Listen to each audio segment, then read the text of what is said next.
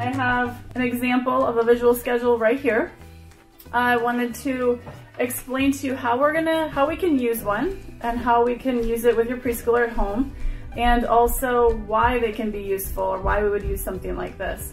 So first I just want to say that visual schedules are really helpful for preschoolers to establish routines at home. We all know about our kiddos when they get focused in one thing that they're liking to do and they don't want to move on to the next thing. And then you get fits and you get meltdowns and you get all kinds of things and your day gets off kilter. We also have preschoolers who might be on the autism spectrum, and this can be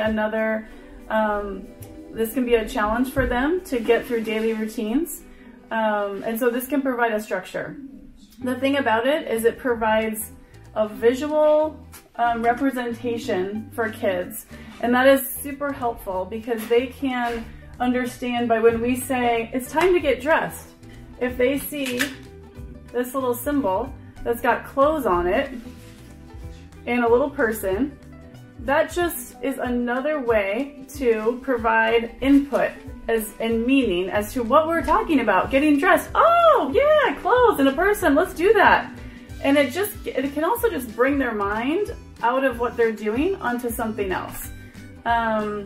So providing that visual, and then another really big thing about this is it creates a sense of control for our kids, and I'll show you how I would use this with a kiddo. I'm gonna get my own daughter in here and she's gonna pretend to be a toddler with me or a preschooler, and I'm gonna show you how you can have them have some control with this, and that gives you a lot more buy-in with your kiddo. If they feel like they have some control, it's going to potentially make things a lot smoother.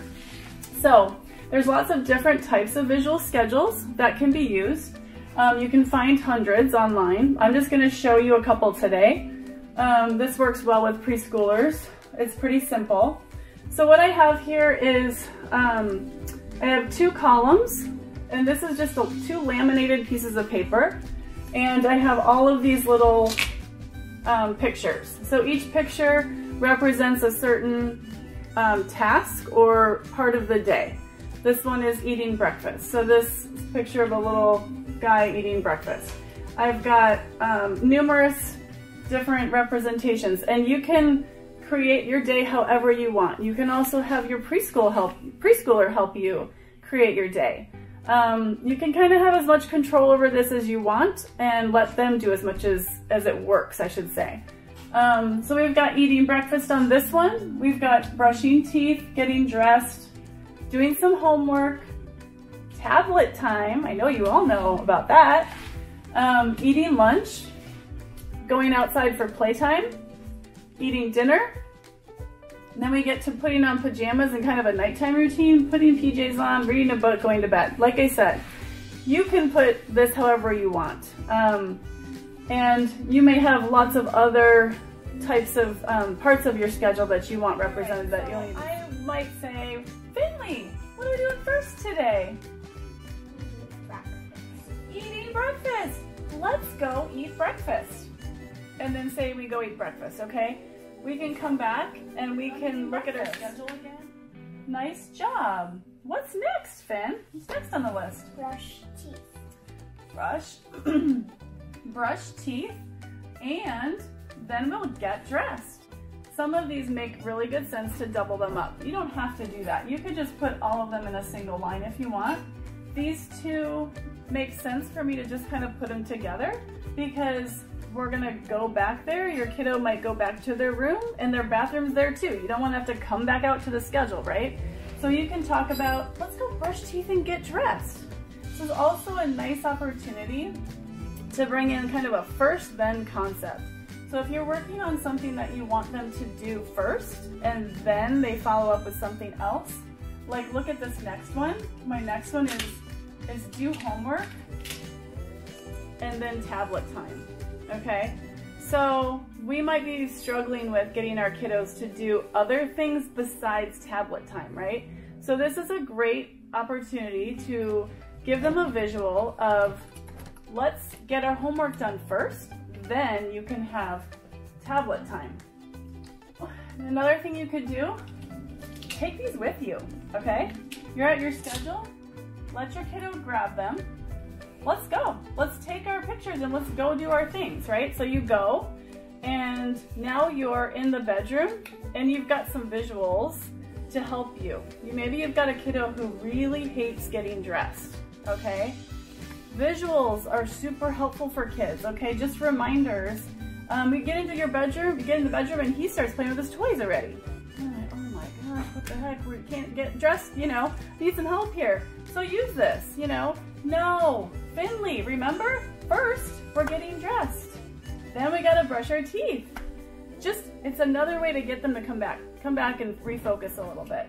So, all right, we got our teeth brushed and we're all dressed. Give these to your kiddo and say, hey, we're all done. Nice job, you did both. Let's go put it on your schedule. Put them up there. Yep, you got dressed. And what else did we do? You brushed your teeth. Look at that. It's another opportunity for language right here. So each one of these is associated with a really important, some really important words that you are teaching your kids every time you use these. Getting dressed, brushing teeth, eating breakfast. These are all functional concepts that kids are hearing and learning all day long. These are the words we expect them to be saying, right? When they're ready to say words, we expect it to be all about these things. I think a lot of kids look forward to eating. So again, they can see when that eating time is gonna happen. Maybe, you know, I don't have a snack in here, but snacks are big for most kids. You've got a snack way down here. They can see, oh, first I have to do this. First we're gonna do outside play, and then we can eat dinner or have our snack or whatever that meal time is. It's something kids really look forward to, most of them. All right, and I'll talk about another style in just a second.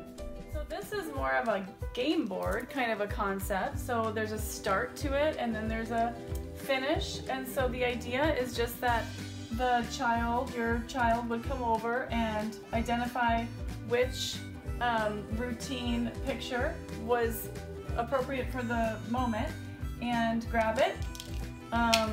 And then they would go ahead and put it right at the square, and then they would kind of go in order through their day, putting them over here. And that just gives them a kind of another sense of completion, kind of like the other board. It was just more all on one board. This one is it's like they're playing a game.